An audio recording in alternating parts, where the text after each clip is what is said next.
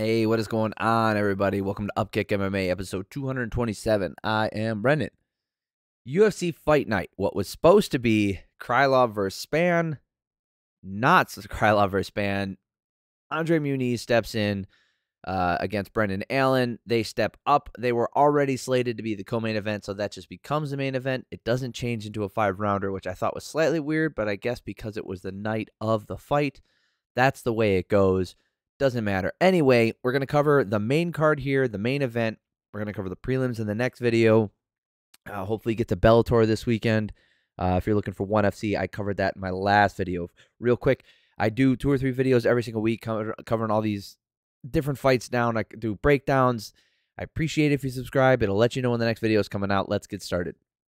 Okay, Brendan Allen defeating Andre Muniz. In the 3rd round here. Great fight.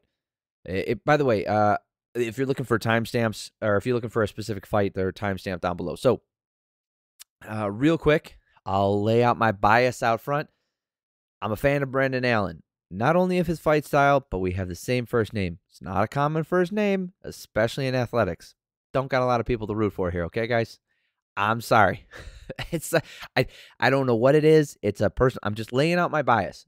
You can say it's stupid. I agree with you. I don't think it's an intelligent thing to have. It's just something in my brain. It just clicks. So until he does something horrific or stupid, asinine, something I really disagree with, I'm a fan of his. All right, there we go. That's my bias up front. That being said, let's get into how I scored it. They traded leg kicks to start, which is... I don't even know if I need to write that anymore. Should I just skip that from now on?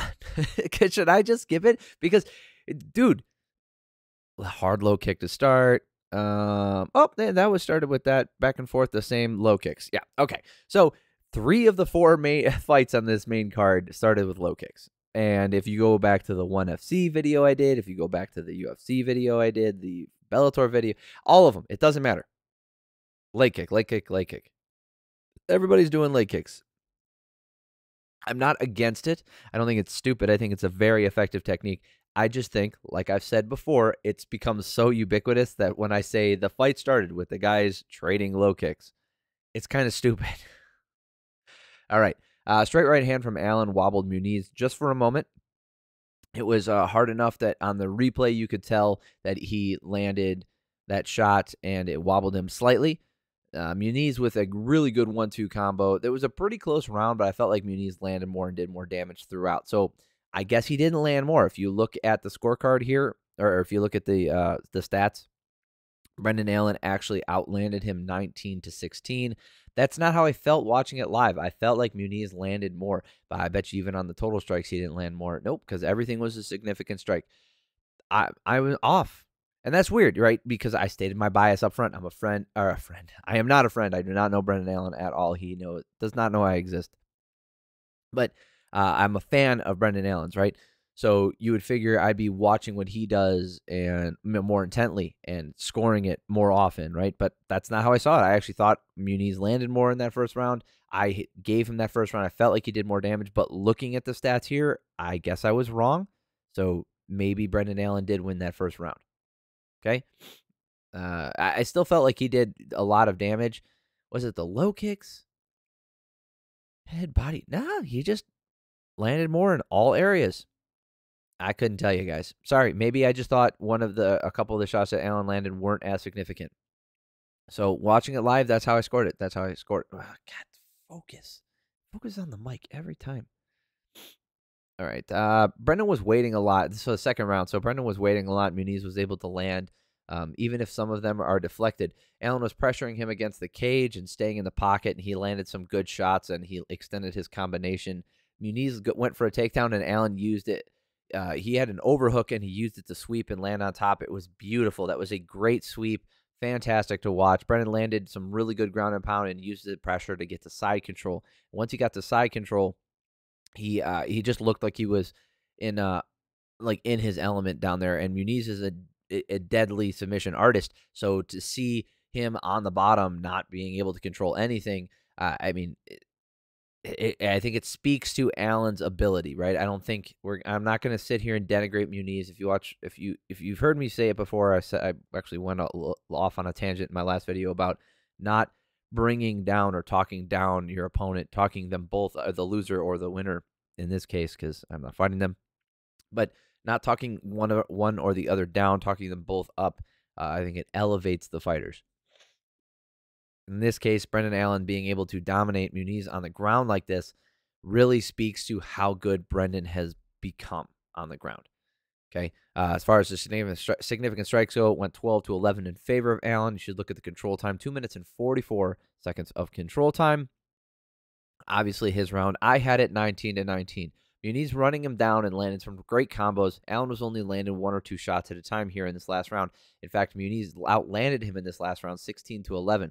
But Brendan caught a kick, lifted the leg, and slammed him down. He right into side control this time. Then he he gets the mount. He attempts an arm triangle. He ends up riding him as Muniz rolls underneath him, takes the back, and gets the fucking rear naked choke. He cinches it up, squeezes hard, and chokes him. Chokes him out. It was beautiful. All right. I do want to look at the rankings here because I don't think Brendan Allen was ranked.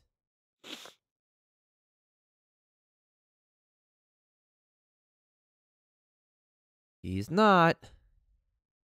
But Andre Muniz was. So I don't know if this necessarily drops Muniz out of the rankings. I don't know if that's fair to him because he did step up, I guess, on a little bit of a short notice to take this fight. So maybe he doesn't drop out. But Brandon called out Dricus du Plessis. He called out Jack Hermanson. He called out Chris Curtis and also Sean Strickland. So I don't think he's going to get to fight Sean Strickland. That's a huge jump. That would put him in a position for a title eliminator if he got that up an impressive win over Sean Strickland. I am not being hyperbolic. A win over Chris Curtis could be possible. You know, that would be a rematch, but I find it unlikely and it doesn't make sense for either fighter right now. I think let's see. Plus he's Chris Curtis is fighting Kelvin Gastelum, which is good because that means they're going to be fighting around the same time so that he would match up with him. But Dricus du Plessis makes sense. Although he's on a run. I think there's a lot of guys in here that he could fight. I'd like to see how he stacks up if he can make it against the standouts at middleweight. You know, our standard contenders here in Paulo Costa, Marvin Vettori, Derek Brunson, that one being probably more likely. Sean Strickland, like I said, but eventually, because like I said, Sean Strickland is a bit of a jump right now, and he's the lowest ranking of all the people I just listed. Cool. Moving on. Dontale Mayes versus Augusto Sakai. I'll tell you. Just a really quick sum up, but overall in this fight, Dontale Mayes looks lost. I don't know what his deal is. I don't know if he deserves is a strong word. I don't know what his plans are, but if it's to stay in the UFC and be a successful fighter, I feel that stupid camera. I really feel like he needs to change his mindset or something because he's clearly strong. He clearly hits hard. He does a lot of good things, or he can do a lot of good things. Sorry, but it feels like when he goes in there, he's just lost and he doesn't know what he's doing. That's my overall takeaway of from this fight. But let's break it down round by round. So Sakai landed a hard low kick to start. Mayes landed the best punches early on, but then the low kicks from Sakai were really giving him issues. Sakai on the front headlock, and Mayes doesn't reach down, doesn't drop to a knee, just stays there and takes about 20 knees to the head. Most of them were blocked by the hand or the forearm, so they didn't really land, but they're still doing some damage to the body, and it looks horrible. Sakai's kicks to the leg, kicked the leg out of Mayes at one point. Sakai took the back for a second. I don't know if Mayes knows what to do, to be honest.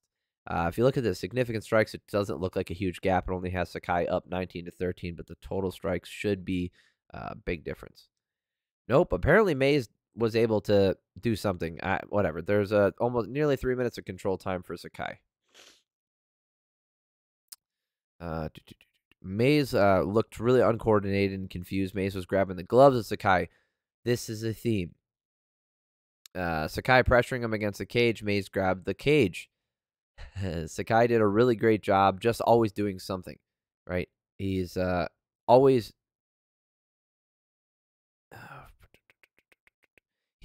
just staying active. Okay, he's throwing something out there. He's always moving around. This second round, Mays was just getting washed out. So I had Sakai up 20-18. You look at the striking numbers here; it's getting totally one-sided. 16-4 as far as significant strikes go. Total strikes 46-31. I don't think that tells the full story. Those 31 strikes, most of them were absolutely nothing. In this last round, Sakai working for an underhook, just consistently working. Mays now grabbing the shorts. Mays switched his stance because his left leg is hurt, and even when they are in the open, it's just slop. Mays grabbed the shorts again. At one point, he was grabbing the gloves of Sakai. I don't know if I wrote that one down.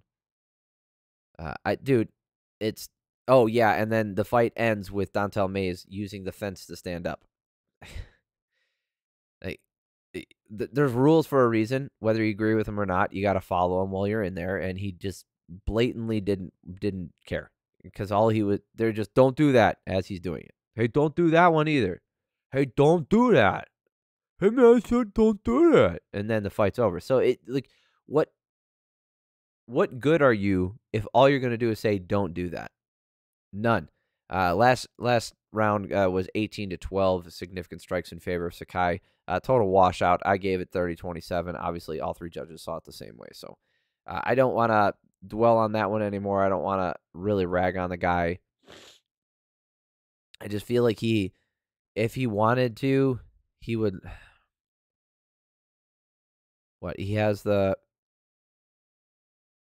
He's had this many fights in the. No, he did not have that many fights in the UFC. He's got the loss of Cyril Gane. No shame in that. Rodrigo Nascimento. Okay, maybe no shame in that one either. Roque Martinez, and Josh Parisian. Those are fine wins. Those are entry-level heavyweights, and he gets those. Hamdi Abdelham Wahab. I don't remember this fight, but apparently got overturned anyway. Dude, I don't know. I don't remember a lot of this stuff. He's a very forgettable fighter, I'll tell you that. Let's go to a happy note, shall we? Tatiana Suarez. Tatiana frickin' Suarez coming back after 4 years. Her last fight was in 2019. She is undefeated and remains that way after getting the submission finish here. So Suarez was working for a takedown against the fence, got a single leg after some decent fighting from Montana, to be honest. Montana de la Rosa, she held her own when she could. She was very strong, hard. Obviously, Suarez, had to work very hard to get the positional advantages that she was working for. There wasn't a whole lot of action in this first round outside of the grappling, especially against the cage. But Suarez got that one in my book. She had the control, landing the only strikes with advantage, in my opinion. Total strikes, they both threw 8. Tatiana landed 7 to Montana's 4. Obviously, Suarez wins that round. Suarez was working for that takedown right away in the second round, using the headlock to get her down, land some elbows on the ground. Suarez jumps on a guillotine with the arm and then pulls guard just to get the sub. It was a great submission from her. I'm glad she got it and got the win. That submission finish is a big deal. Like I said, her last fight was back in 2019. She's undefeated in the UFC, undefeated overall, 10-0. Her wins, like every single one of these on this list, is a real win. Amanda Cooper, Viviane Pereira. By the way, this fight took place at 125. She is a 115er, so she's going to have to cut weight going back down. Shouldn't be an issue for her, but being such a long time out, she wanted to take her time and make sure that she didn't have any stupid complications coming back after a while. She really wanted to get in there. That's what she said. She has a win over Alexa Grasso,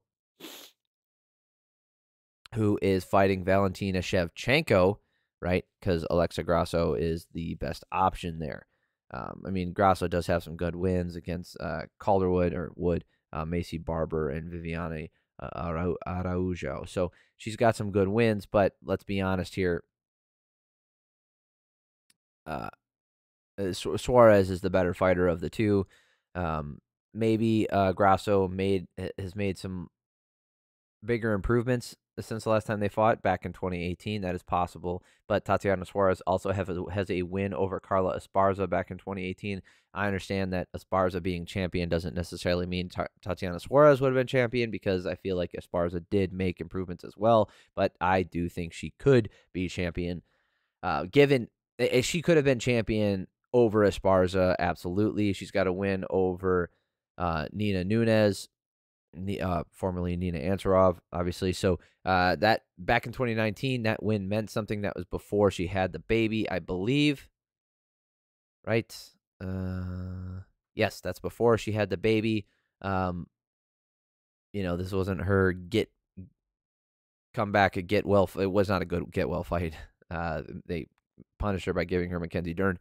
And then now Montana De La Rosa, who is a good fighter at 125, not a great fighter.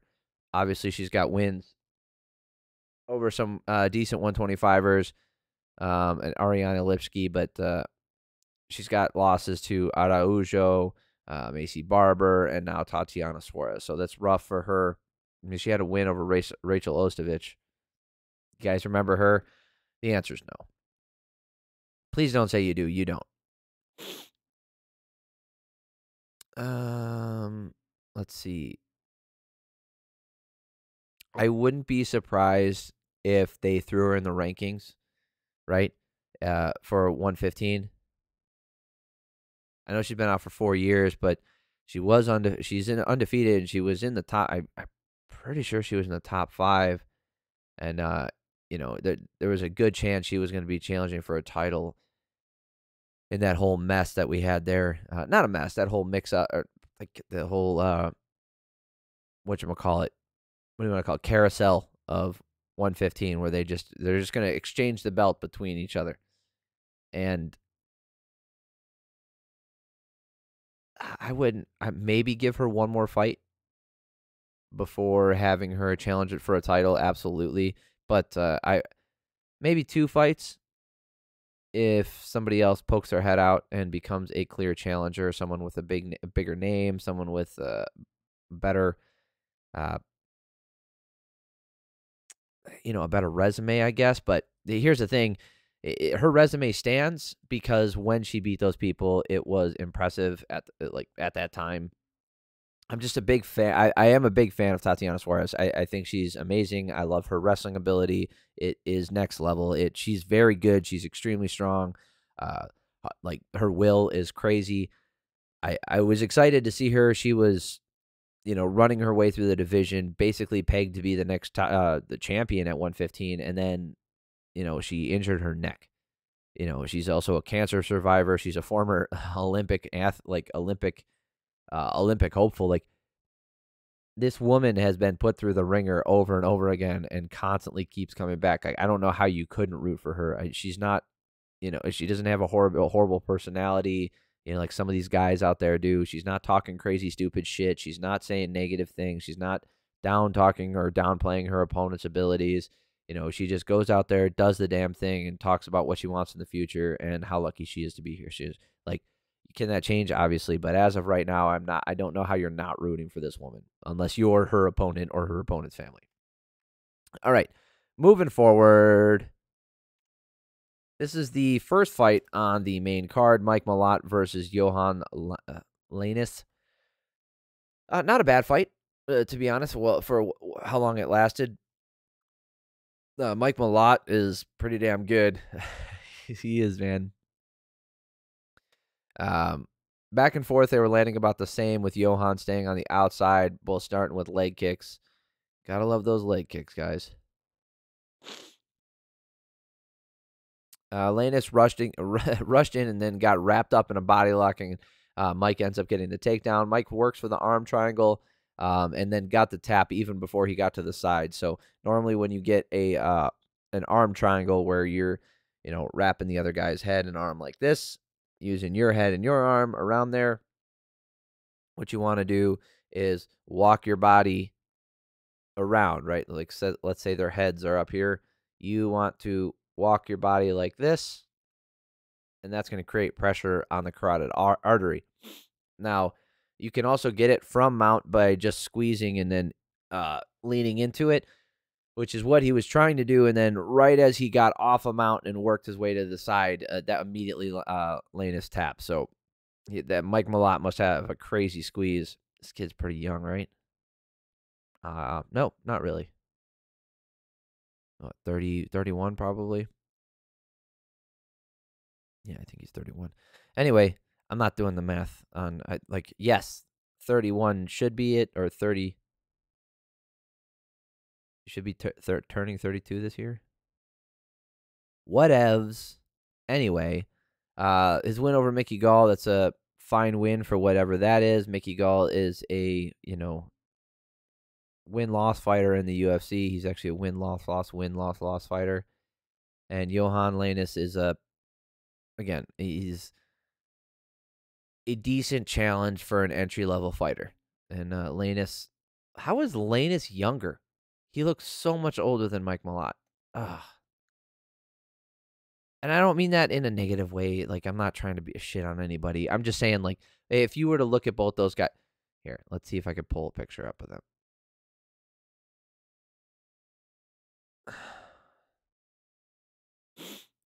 Can you guys see this? Just even off these pictures, who do you think looks older?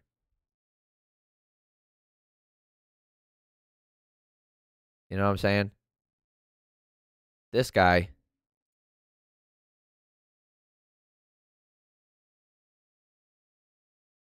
Or this guy. I know he's got a young face, so that does kind of throw it off. But you know what I'm saying, right? He's a year young. Mike Malott is a year older. That's crazy. So weird to me.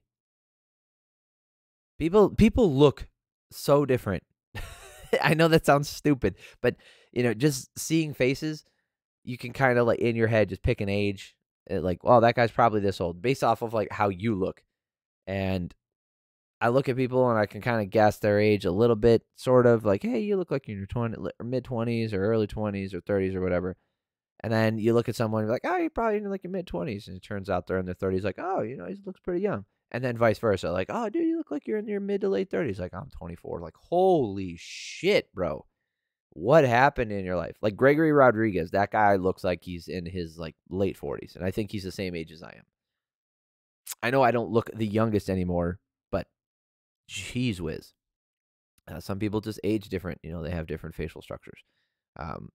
This got off on a weird tangent, eh? All right. That is it for the main card. I know this is relatively short, but that's because we had less fights. Obviously, we had the main event fall out. It's unfortunate. My best to Nikita Krylov. I hope he gets better. He just came down with a sickness and not the disturbed kind. So I hope everybody has an amazing week. If you do like this kind of stuff, if you like MMA, you like podcasts, you like the fight breakdowns here, if you felt like you liked listening to me talk about this stuff, awesome. I appreciate it. Subscribe to the channel so you know the next video is coming out. I hope everybody has an amazing week. If you're looking for the prelim video, that'll be the next one. If you're looking for Bellator, hopefully I get to that one. I'm really hoping I do. I'm sorry if I don't, guys. Preemptively apologize, but I'm really going to try and watch that. And then, obviously, I already had the 1FC video with John Lineker. So, love y'all. Love y'all. Love y'all. Have an amazing week.